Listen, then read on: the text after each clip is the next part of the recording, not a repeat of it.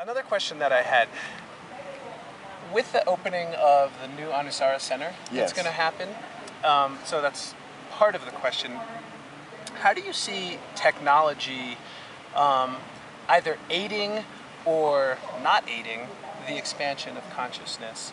And how do you plan with the new center to incorporate technology into it? That's a great question too. You know, when we hear the word technology at first, I think in this age, we often think technology is electrical, it's scientific, and it's somehow a little bit dichotomous from spirit. You know, it's like you have the further our technological advancement, then sometimes we have the implicit maybe idea that we're going further away from more of a authentic, natural essence. However, interestingly, and you asked me about Shiva Shakti Tantra, the word Tantra actually means system or technology. So, you know, really, when one learns to align with the vibrations of things around us, with one another, we can literally use technology to create more harmony. We can use technology to expand awareness that we are all interconnected even further.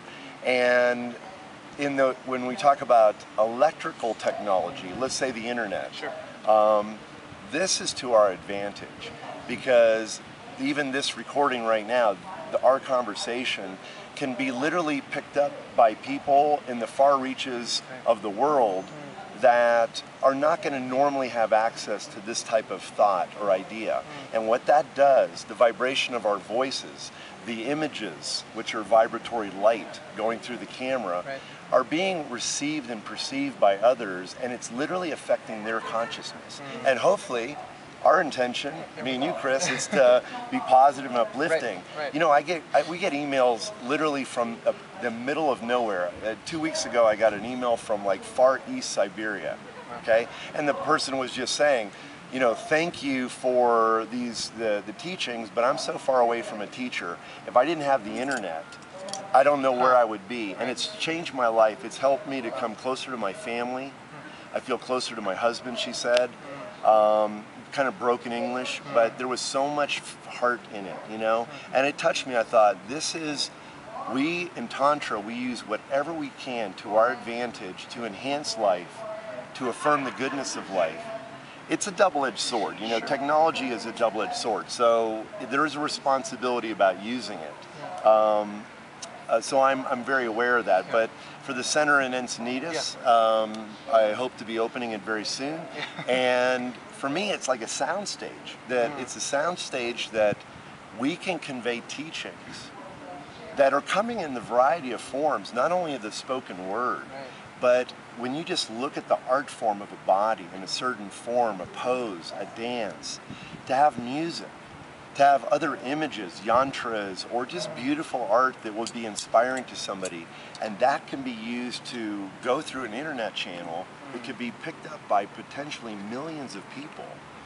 It is super profound that within a very short amount of time, faster than probably any other time in history, communication could be disseminated to shift culture, to shift the deep constructs of how we perceive the world.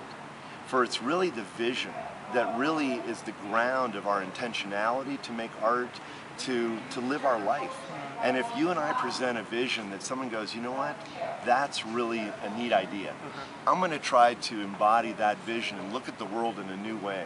You know, that's how things radically shift. I've seen it, I mean, from major cultural shifts of the Iron Curtain in 89, 1990, the whole Soviet Union. There was a dissemination of a new freedom. And you know, I can go with countless examples of that. But information can convey a vision that can really change things for the positive. And conversely, it can be used in a negative sense. So there is responsibility with this. Right. So at the center, you will be like broadcasting. Philosophical talks, asana classes. It's everything. You know, like I'd love for you to come, and literally we sit down and have like a a full show, like an hour talk, conversation, and even have maybe a live audience that could ask questions, Awesome. Wouldn't that be cool? Yeah, that'd be really cool. And, and you can come up with topics that really are moving to you, and it would maybe inspire me as well, I'm sure, and this is what we do, and we can bring in other experts and other artists and other people with cutting edge ideas. Sure. Let's spread out the positive energy and allow people to think in new ways, shift the paradigm for the positive. Absolutely. This is how we can use technology in a really exciting way right now. That sounds great.